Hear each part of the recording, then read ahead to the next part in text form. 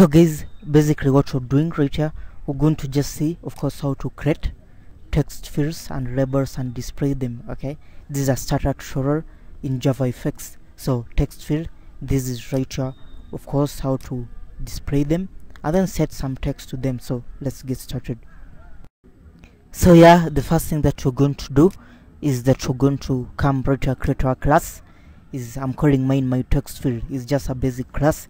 Now we're going to make this class. First we're going to add some imports, okay, into our project. So we'll go ahead, add the imports. These are JavaFX imports we're going to have. Then of course, by the way, you can use whatever IDE you like. For me, I'm using the Visual Studio Code, okay. Then of course I compile using the command line. So what we're going to do right here, we're going to make this my text field, extend the application. So we have it, extend the JavaFX application. Then of course we're going to first create a start method. This is actually the entry point for JavaFX applications. Now as you can see, it's taking in a stage object. First and foremost, we're going to instantiate a scene and then of course pass it a group. Okay, so we pass in a group instance and then we specify the width and height of our scene. Okay, then of course we're going to set the title for the stage. This is basically the title for our window. Then of course we're going to instantiate the text field. So text field name txt equal to new text field. Then of course we come text field propellant txt equal to new text field. These are the two text fields we're going to have. Then we're going to set their text. So name txt to set text, we set the name, and then of course we set the propellant as well. Then gridpane, we're going to instantiate the gridpane. So gridpane grid equal to new gridpane. Then once we've done that one, we're going to set the v gap, okay, to 5 and then h gap to 10. Then we're going to set our padding. We pass in an inset subject, of course with the 5 right here. Now we're going to add, of course, instantiate our label and then add it to our grid using the add method. Okay, so this is the text we're going to have in our grid and this is the position for our grid, for our label within the grid.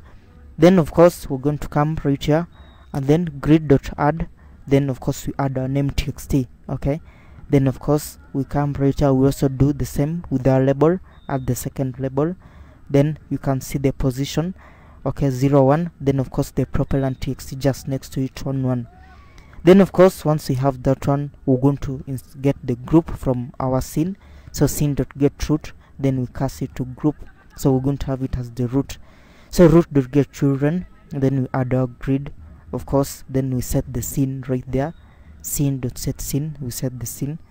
Then of course we're going to show the stage. So this is basically showing the window. So stage.show, and this is going to show our window.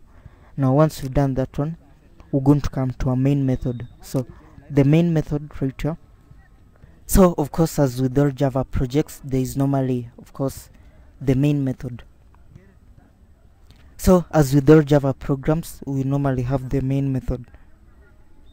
Okay, so yeah, likewise this project we're also going to have our main method. Okay, so this is basically the launcher method, the method that will get executed first when our application is run. So we come right here, it's a static method, of course, called main. Okay, and then of course string args, as an array of strings is what will be passed.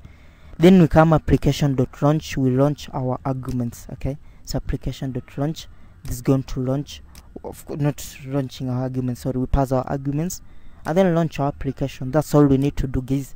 Let's run the project and see our result. And of course, if we run the project, this is what we're getting right here. You can see we have our beautiful text fields as well as labels. Okay, so yeah, that's it. Like the video, share it, and take care. I'll catch you in the next class.